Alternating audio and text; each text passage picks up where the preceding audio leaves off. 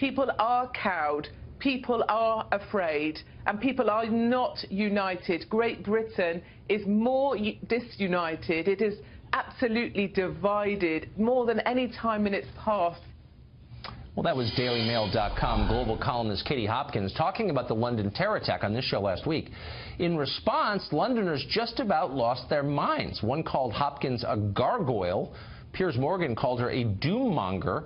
She was even likened to a Nazi sympathizer by Harry Potter creator J.K. Rowling, who's an avid tweeter.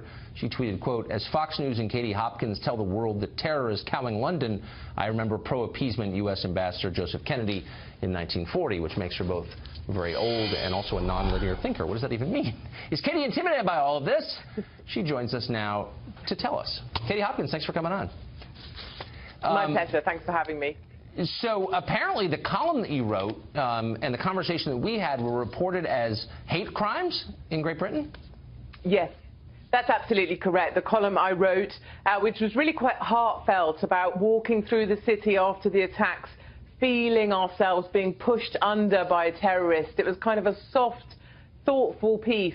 That's been reported repeatedly as a hate crime against this country, and Londoners have completely lost their mind about me speaking out, about me failing to stick to the song sheet that we've been issued, because I don't say we stand united, because I will not say we are not cowed, because I'm speaking out about the fact that I believe this was all about Islamic terror and it sits with the Muslim community. London has absolutely lost the plot. They are mad as a box of frogs.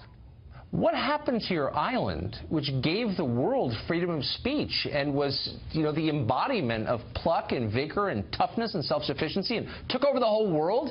And now you're being called a hate criminal, and your Twitter's trying to censor you? Like, what happened exactly?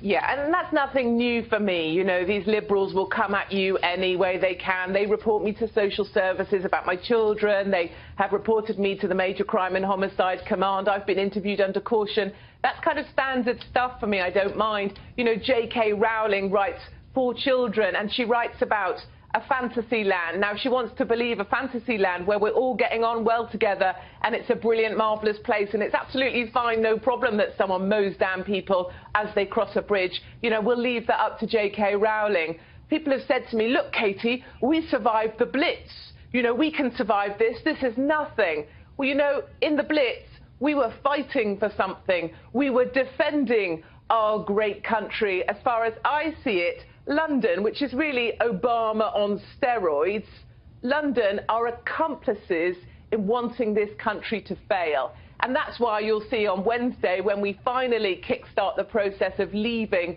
the European Union, the rest of the UK, which is essentially Trump Town, where I belong, we are leaving the EU. We will stand defiant. We will stand up for Great Britain. London, Obama on steroids, completely different place, lost to the liberals, who want to deny this attack had anything to do with Islam at all, and in fact have come out on the other side saying we must stand up and defend the Muslim community. Well, and that is the difference between what's happening now in the Blitz. And the Blitz, of course, Great Britain was attacked from another country, not from within. So what's been the response from the British government to this? It's been incredible, actually, to see this kind of diversionary tactics that are being used. You know, basic questions, difficult questions that we need answers. They're in my DailyMail.com column that's up online right now. Difficult questions like, what happened in prison to that man to turn him from Adrian into Khalid? Why was he in Saudi for a number of short visits? He said he was teaching English.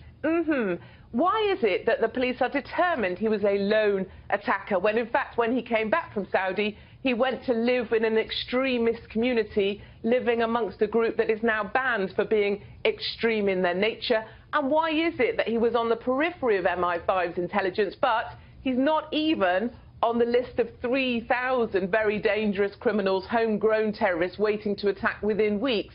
And I suppose the most difficult question of all, if Khalid is not on that list of 3,000 terrorists looking to attack within weeks, how many other Khalids are out there in this country that here, London, Obama on steroids, doesn't want to admit or be honest about?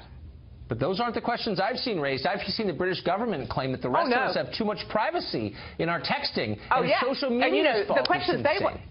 Of course, they want to talk about, you know, what's up, and did he send a message just before he decided to go over the bridge? You know, was he on Google? Did he need a lesson on how to stab people? Did he get that from Google? Anything, diversionary tactics. They're running around like ants in the sun under a magnifying glass about a load of piffle and waffle to stop people like me asking the difficult questions, which is how many more Khalids are out there, and how many more times are we going to get stood on like a bunch of ants? Because you know what ants do when they get stood on? They carry on as normal and they wait for the next footstep to fall. And I refuse to be part of that. So we're almost out of time, but give me your one-sentence response to J.K. Rowling. Darling, carry on writing your Fantasyland books. If you think England is united, that's a fantasy as well. And seeing as you're such a big fan of migrants, why not spend some of your billions in homing those migrants while you're at it?